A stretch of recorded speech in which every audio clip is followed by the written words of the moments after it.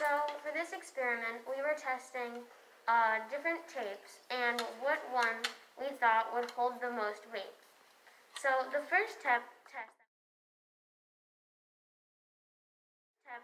that my group did was we took the tape and we attached it to the table. And then what we did is we put a string with a weight on it.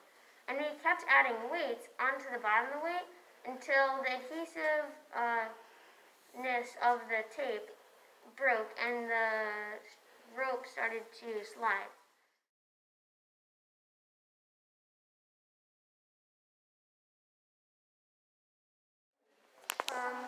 So we tested how much weight the rope and the tape could hold.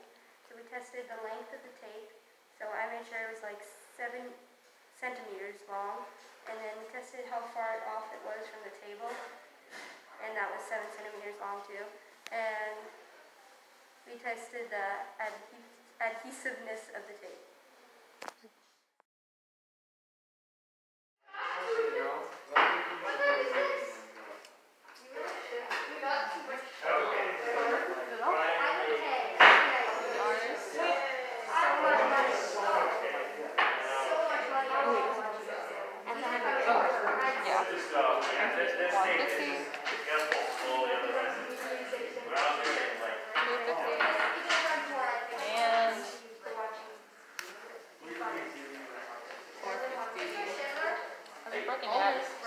Now do 500 again.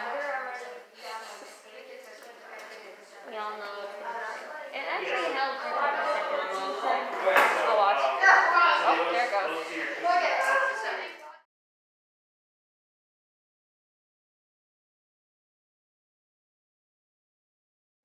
The strongest tape was the masking tape, followed by the scotch tape, and then the weakest one was the electrical tape.